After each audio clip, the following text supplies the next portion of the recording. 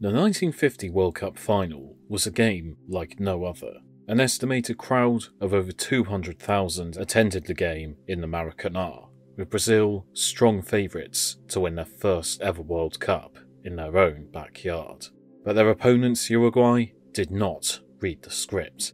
This is a story of the curious case of the 1950 World Cup final.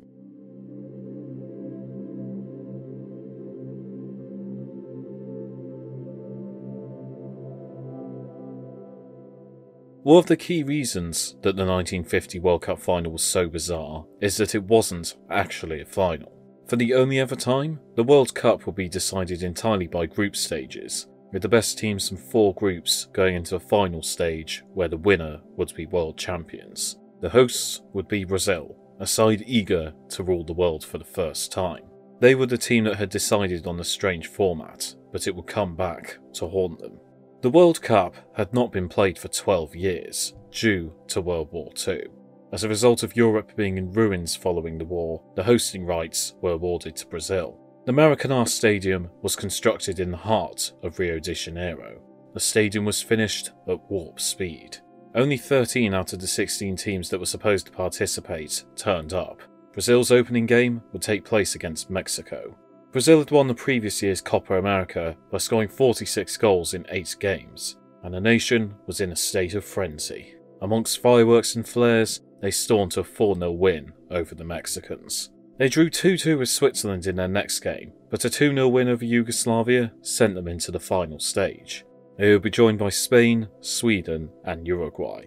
Brazil certainly seemed to be going about things the right way. In their first game of the final stage, they defeated Sweden by 7-1.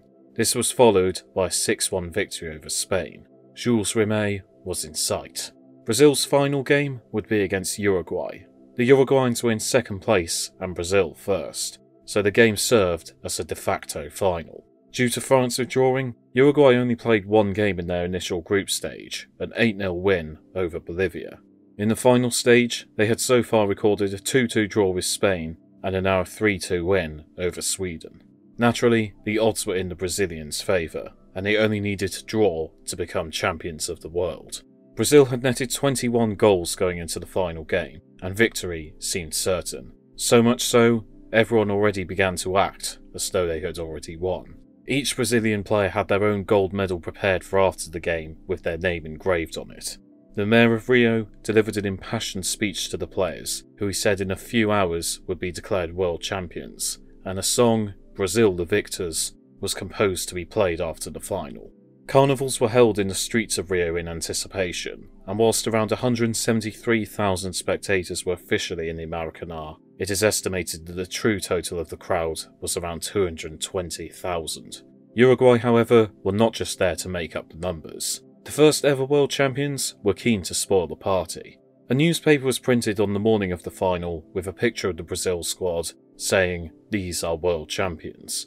Uruguay captain Obdulio Varela purchased as many copies as possible and laid them on the bathroom floor, encouraging his teammates to spit and urinate on them. In the moments before the game, Uruguay coach Juan Lopez encouraged his team to adopt a defensive approach. However, after he left the room, Varela stood up and said that the coach was wrong, and that they should play with courage, otherwise they would be thrashed just as Spain and Sweden were. The 2 teams stepped out in front of the frenzied crowd, the first World Cup final in 12 years. The game began as the majority expected, with Brazil relentlessly attacking the Uruguayans. Uruguay just about held the Brazilians out, and the game was 0-0 at half-time, a score good enough for Brazil to be declared champions. And soon into the second half, Brazil had one hand on the trophy. Friasa scored to put Brazil in front. The Maracana exploded as their dreams were now within touching distance. But as the stadium danced in celebration, Varela took the ball out of the net and went over to argue with the referee. He argued for a long amount of time, and when the dispute eventually ended, the crowd had quietened down. He placed the ball on the centre circle and shouted to his teammates, "Now it's time to win." Brazil started to suffer stage fright, and Uruguay suddenly took control of the game. In the 66th minute, Uruguay levelled the scores through Juan Schiaffino.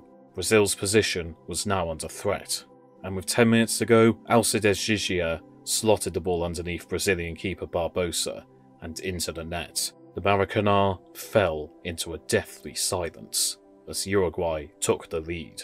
The silence would remain for the rest of the game, and the shock proved too much for the Brazilians. The full-time whistle was blown, and Uruguay were world champions. A day that should have been one of triumph for Brazil was now one of tragedy. As the Uruguayans paraded the trophy, the stadium remained in a stunned silence, and at least 2 Brazilians were reported to have killed themselves in the stadium, and many more did the same across the country. Brazilian goalkeeper Moacir Barbosa remained haunted by the defeat for the rest of his life. One time, when he encountered a lady at a shop, she got her son to look at him and said to him, "This is the man that made Brazil cry." When Barbosa was presented with the goalposts from the game as a present, he took them home and burned them.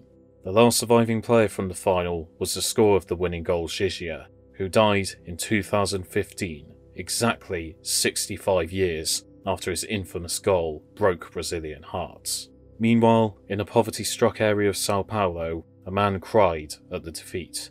His 9-year-old son came up to him and comforted his father by saying that when he was older, he would win the World Cup for him. The name of this little boy was Pelé.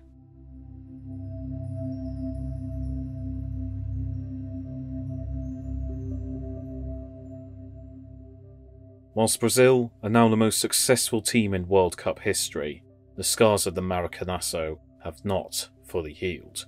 Brazilians still live in fear of the Uruguay team, but without this defeat, a young Pelé and many others may never have been inspired. It was a national tragedy for the Brazilians, and although the defeat has certainly been avenged, the stain of it will forever be there on the yellow jersey, behind the 5 stars.